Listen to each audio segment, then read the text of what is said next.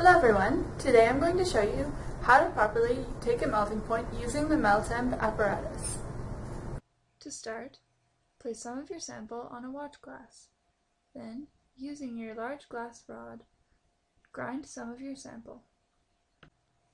You don't need to grind all of your sample. As long as you have enough ground to fill a few millimeters of a capillary tube, that is enough. Continue grinding until your sample looks like a fine powder and you think you could get it into your capillary tube. This is a capillary tube. I have one open end and one closed end. Make sure you know which end you are using. Then, take your capillary tube and gently tap the open side onto the watch glass until you get a few millimeters of sample in the open end of your capillary tube.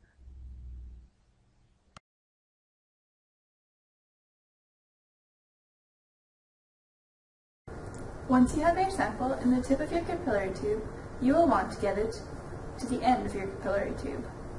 To do this, we use a dropping tube. Simply place your capillary tube at the top of the dropping tube and let it fall. Make sure that the closed end of the capillary tube is pointing down every time. Repeat this up to 3 times, until your sample is in the bottom few millimeters of the capillary tube.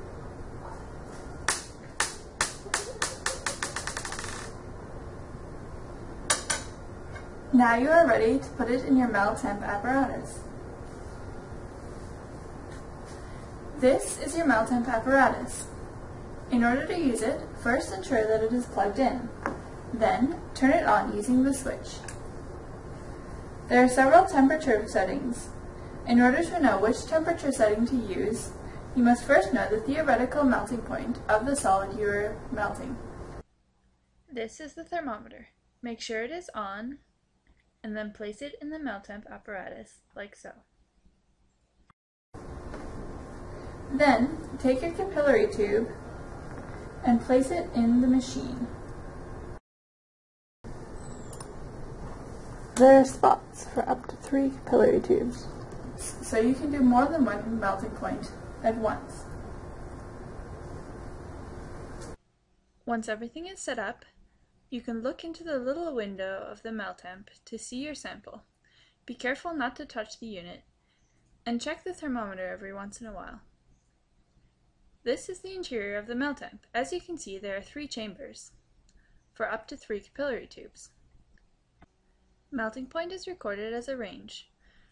You first record the temperature when you see the first drop of liquid appear, and then you record the temperature when the whole sample is liquid. Looking at the sample here, you can see that there are little tiny drops starting to be formed. However, we don't record the temperature until we see a distinct drop forming.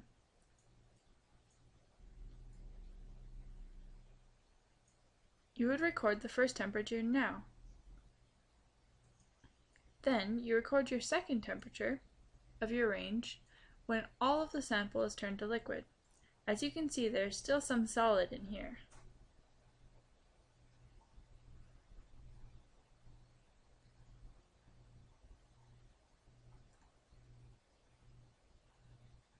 You would record the second melting point of your range now. When you are finished, turn off the MELTEMP, turn the dial to 0, make sure your thermometer is off, and remove your capillary tubes. Finally, unplug the machine.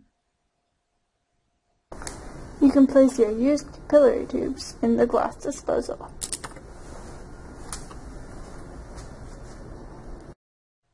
Now you know how to take a proper melting point using the MELTEMP apparatus. Good luck and have fun!